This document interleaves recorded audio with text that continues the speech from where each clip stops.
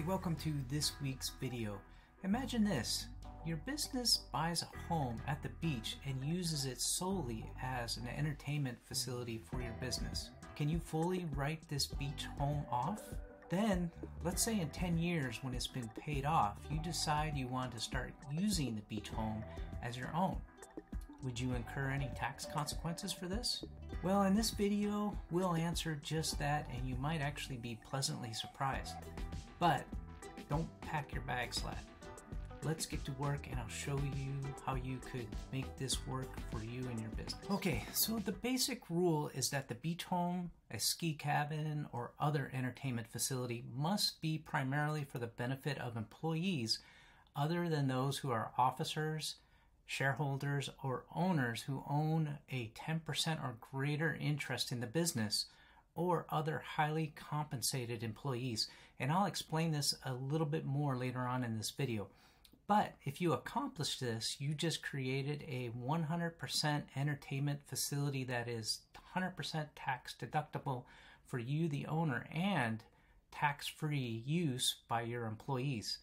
And it doesn't have to be a home. It could be things like a motorhome, or heck, even a bowling alley would qualify.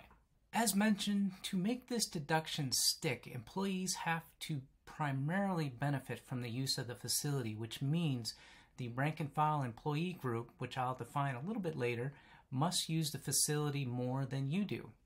Think of this as a 5149 test. To see if you pass this test, look at only the days of the facility use and not the days the facility was available for use.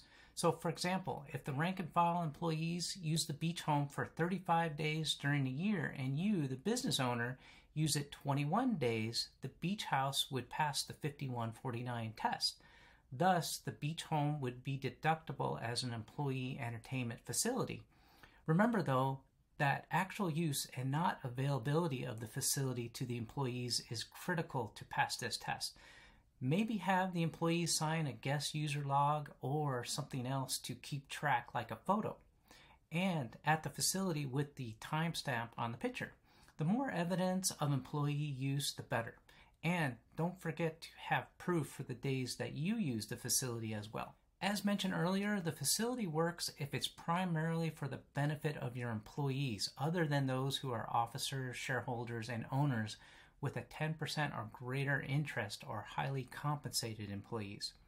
For the 10% ownership test, the law treats an employee as owning an interest if they are family members such as brothers and sisters, spouses, parents, grandparents, children, and grandchildren.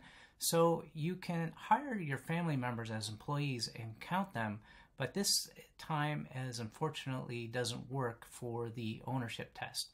Now, highly compensated employees consist of employees who earned more than $125,000 for the preceding year and were in the top 20% of employees when ranked by compensation for the year. So make sure you do the math and track this. It's very important. So some key takeaways.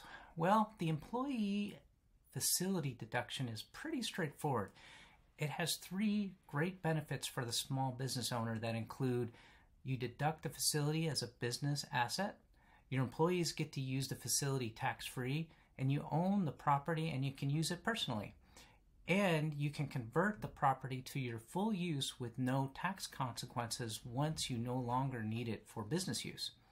Note though, when you sell it, you could have a gain or loss on the sale and some possible recapture of depreciation, but you're still getting a pretty good deal in my opinion. So that's it for this week's video.